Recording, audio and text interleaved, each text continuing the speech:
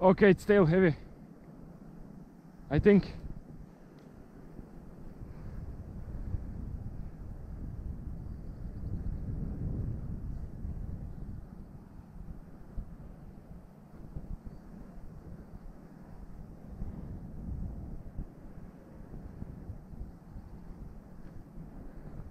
I have no idea what the hell is going on there, but I think it survived. Jesus Christ, what the hell was that? I think it took the crash pretty well. Doesn't seem like there's any damage on it yet. Let's take a look. So as far as I can tell, this one took no damage whatsoever. I've taken a closer look and there are barely, I mean, there's no damage at all actually. There's no cracks. There's pretty much nothing apart from some dirt. Everything held up really well. And we are talking about a fully plastic 3D printed airplane. And usually when they crash, it's pretty much game over. But this one survived. I guess that has to do with the weather. The ground is still wet, so it's pretty soft. And it actually handled the crash really well. I have no idea why it's tail heavy.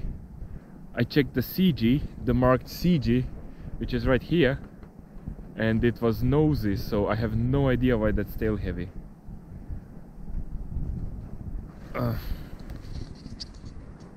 Everything seems to be working.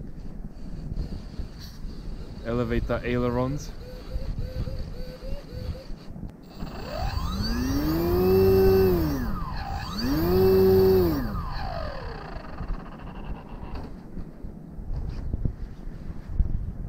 Everything is still in one piece. No cracking. And we are back again at the field.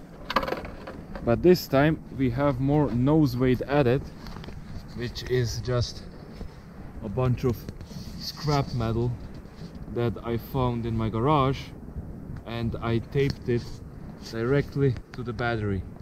So this gives it 120 grams of extra weight, and hopefully this should stabilize it. And yes, I am aware of the risks involved with taping metal to your battery.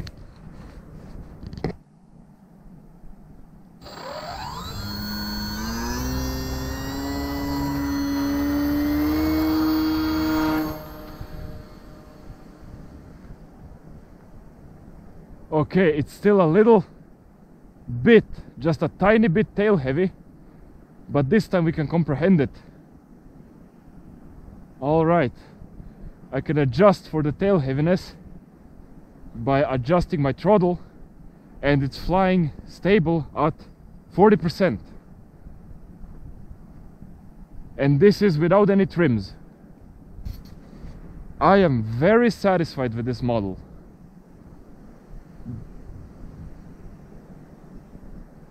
This thing flies amazing.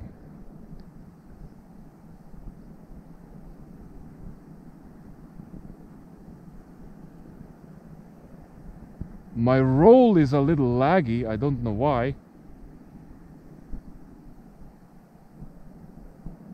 It doesn't want to turn left. I'm gonna add some trim to the left.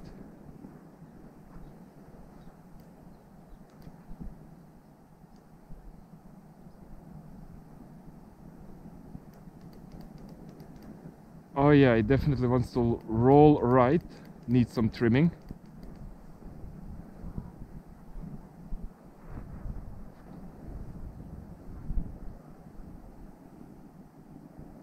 All right, this is looking good. Still, it wants to roll to the right. We need more left trim. All right. I think I may have not centered the ailerons perfectly. Doesn't matter. We fixed it now, I think. Okay, that's full left trim now. I will definitely have to take another look at those ailerons. But for now, I am very satisfied. This is so cool.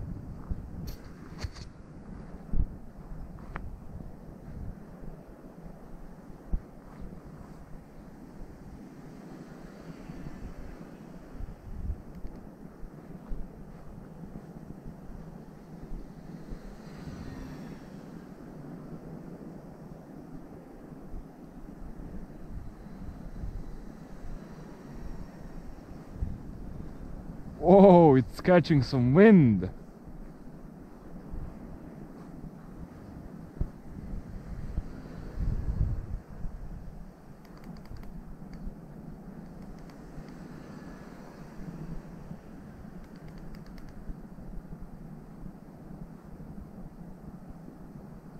That's a spin. Oh no! Okay, we managed to pull out of that. I was very slow. That was pure pilot error. We have some wind. It's not a lot of wind, but there is definitely some wind. All right, I think we have been in the air long enough. Let's try and go for a landing. Hopefully this thing won't stall and going to a flat spin. All right, let's give it a shot. Okay, that's going to be a go around. That's a go around. Okay, left turn, avoid the trees. Fantastic. All right, I have no idea how to land this one.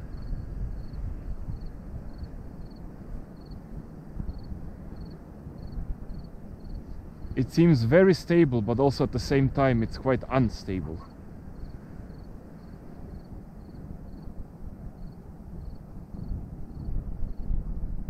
So let's lead for a landing. This is looking good so far. Gonna cut the throttle. Okay, we are slowing down, and it went into a spin last second. As expected. Overall, I am very happy with this airplane. It flies really well. I had some trouble with the ailerons, but that one's on me. I didn't center them properly, so I'm going to definitely fix that. Other than that, it has a very unique kind of flight style. As long as you have airspeed, you should have no trouble staying in the air. Also, when it comes to landings, being a warbird, it has some unique characteristics, so you also have to be very careful when trying to land.